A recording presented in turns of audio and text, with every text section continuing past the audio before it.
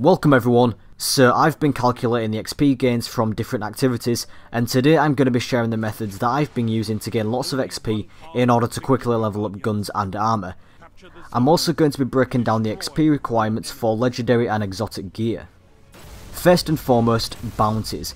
Completing bounties every day is probably one of the best ways to level up your gear because they give a ton of XP, and if you do them every day you'll level up in no time. Depending on what the bounties are and how fast you can get them done, then Vanguard bounties should only take about an hour or so to complete them all. If there are any bounties you want some advice on and maybe some guides on how to get them done fast, then let me know and I may make some guides if there's enough demand. When you go to turn in a bounty, make sure you have the gear you want to level up equipped, because the XP only applies to the gear you are currently using. Another tip for gaining XP: complete the weekly Nightfall Strike. I cannot stress this enough. This helps out massively because the reward for completing the Nightfall Strike is Radiant Light, which is a bonus that will increase all XP gains by 25% until the next weekly reset, and this bonus applies to everything. So let's break down the XP gains from different activities.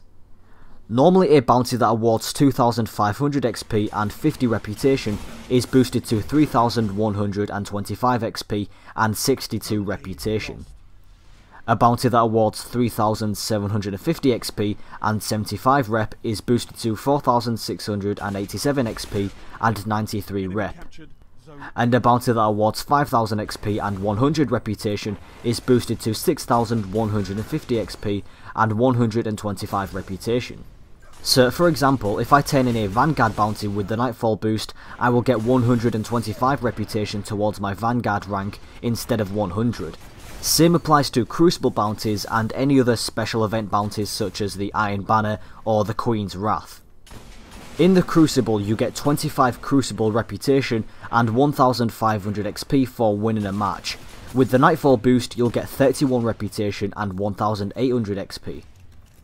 Each day there is also an XP bonus for playing one match in a certain Crucible game mode. It doesn't help out much, but it's also an option if you just want some quick XP. For Strike playlist reputation, Vanguard Eagle is boosted from 10 reputation to 12, Vanguard Viper is boosted from 12 reputation to 15, Vanguard Wolf is boosted from 14 reputation to 17, and Vanguard Tiger is boosted from 25 reputation to 31. For the daily story mission, completing it on level 24 will give 6000 XP, with the boost that's 7500 XP, and completing it on level 28 will give 7500 XP, with the boost that's 9375 XP. Unfortunately, XP from completing the daily story mission does not go towards weapons and armour, it only goes towards your subclass, so if you have fully upgraded both of your subclasses then the XP is useless. The only reason to do the daily story missions would be for the Ascendant materials. The Nightfall boost even applies to the Cryptarch's reputation. Decoherent engrams give 150 Cryptarch rep, with the boost that's 187. Legendary engrams give 300 rep, with the boost that's 375. And exotic engrams give 500 rep, with the boost that's 625. This is why it's important to do the weekly Nightfall Strike, aside from the possibility of being rewarded a legendary or exotic item. It is literally the first thing I do every week after the weekly reset, and I highly recommend doing it each week as it can make a big difference. If you have any alternate characters, then you can transfer your gear and run the Nightfall Strike again, and you can even do the daily bounties again and upgrade your gear even faster. Now those calculations are just with the Nightfall boost. Another good method of gaining XP is to use weapon telemetries. Telemetries are a consumable that gives a 25% increase in XP gains for weapons and lasts for 30 minutes. There's a specific telemetry for each type of weapon: auto rifles, scout rifles, pulse rifles, hand cannons, shotguns, sniper rifles, fusion rifles, rocket launchers, and heavy machine guns. Telemetries are available from Zio, but he only sells 3 types each week, so not every type of telemetry will always be in stock. Now the reason telemetries are so good and so useful is because the 25% increase stacks on top of the Nightfall boost, meaning that all XP gains for weapons can be increased by 50% with both boosts active. So let's break it down once again with both the telemetry and Nightfall boosts applied. Note that telemetries only affect weapon XP, not armour or reputation. So, bounties that award 2500 XP are boosted to 3750 XP. Bounties that award 3750 XP are boosted to 5625 XP. And bounties that award 5000 XP are boosted to 7500 XP.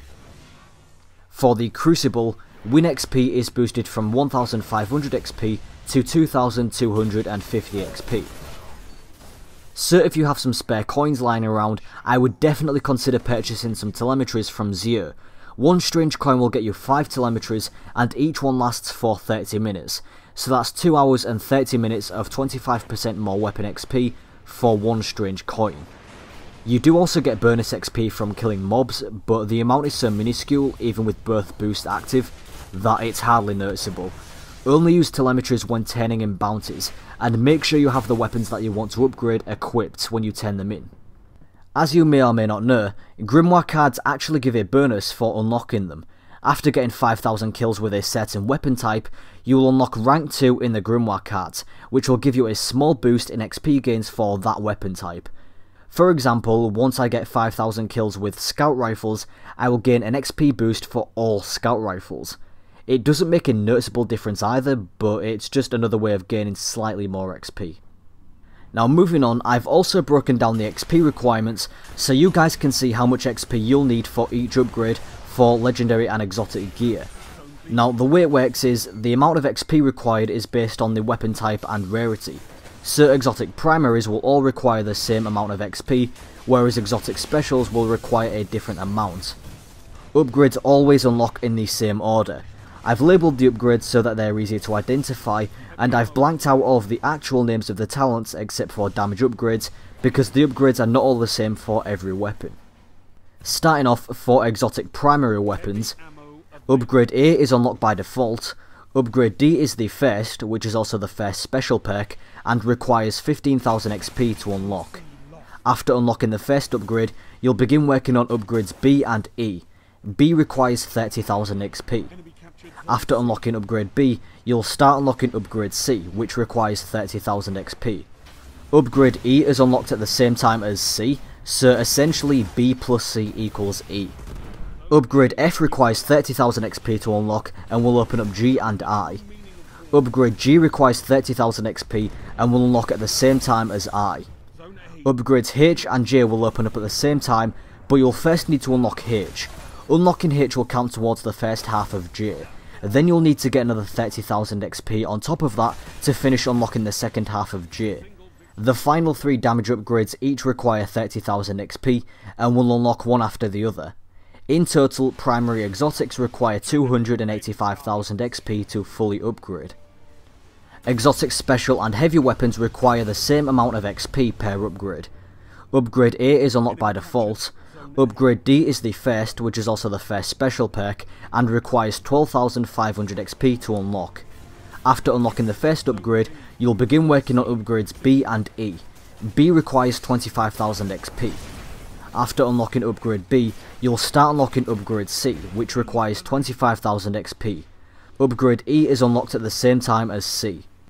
Upgrade F requires 25,000 XP to unlock and will open up G and I. Upgrade G requires 25,000 XP and will unlock at the same time as I. Upgrades H and J will open up at the same time, but you will first need to unlock H. Unlocking H will count towards the first half of J. Then you'll need to get another 25,000 XP on top of that to finish unlocking the second half of J. The final 3 damage upgrades each require 25,000 XP and will unlock one after the other.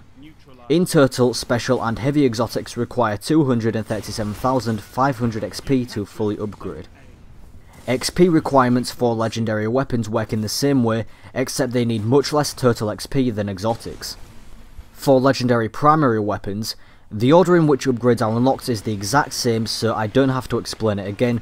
The only thing that has changed is the XP requirements for the upgrades. In total, primary legendaries require 189,000 XP to fully upgrade. For legendary special and heavy weapons, the total is 142,500 XP to fully upgrade. Moving on to the breakdown for armour, All exotic armour requires the same amount of XP. A 11,250 XP, B 23,750 XP, C, D and E 25,000 XP each, and F and G 27,500 XP each. In total, exotic armour requires 165,000 XP to fully upgrade. Legendary helmets, gauntlets and chest pieces all require the same amount of XP. A 7,650 XP, B 16,150 XP, C and D 17,000 XP each, E 18,700 XP, and F and G 17,000 XP each. In total, legendary helmets, gauntlets and chest pieces each require 110,500 XP to fully upgrade. Raid helmets and gauntlets, however, require 17,000 more XP to max out because they have an additional upgrade specifically for the Vault of Glass. That means that raid helmets and gauntlets require 127,500 XP to max out. Finally, for legendary boots, they actually have one less upgrade, so they need 17,000 less XP to fully upgrade. In total, that's 93,500 XP to fully upgrade boots. So, how many bounties would you need to complete to fully upgrade a full set of gear or a weapon? This table I put together shows how many bounties you would need to complete if every bounty you turned in was a 5,000 XP bounty. So with no boosts, exotic primaries would require 57, exotic special or heavy weapons would need 48, exotic armor 33, legendary primaries 38, legendary special or heavies 29, legendary helmets, chests and gauntlets 23, legendary boots 19, and raid helms and gauntlets 26. With the Nightfall boost, exotic primaries would need 47, exotic special or heavies 39, exotic armor 27, legendary primaries 31, legendary special or heavies 24, legendary helmets, chests and gauntlets 18, legendary boots 16, and raid helms and gauntlets 21. Finally, with the Nightfall and telemetry boosts applied, exotic primaries would need 38, exotic special or heavies 32, legendary primaries 26, and legendary specials or heavies 19. I mentioned this earlier in the video, but just as a reminder, telemetries only affect weapon XP, which is why I didn't do the calculations for the armour. So those are the breakdowns. I really hope this helps you out. Now if you want, I'll put a link in the description to the images of the XP requirement breakdowns I made for weapons and armour, and if you want you can go ahead and save those images so that you can keep them handy if you ever need to quickly check how much XP you'll need for a piece of gear. The link will take you to an album containing images for both legendary and exotic gear. Now one thing to keep in mind is that next month on December 9th, the first expansion pack, The Dark Below, is going to be released, and with it comes 2 new light levels, raising the cap from 30 to 32. Now with these 2 new light levels, there's been some speculation that there'll be some new upgrade materials that allow you to upgrade your current exotic gear even further to bring it on par with the Dark Below raid gear and give you more ways to reach level 32. Now if this turns out to be true and the current XP requirements are affected in any way, I'll release an updated video with corrections according to the new upgrades. Speaking of the Dark Below, I'll be covering that once it's out, so stay tuned to my channel for that.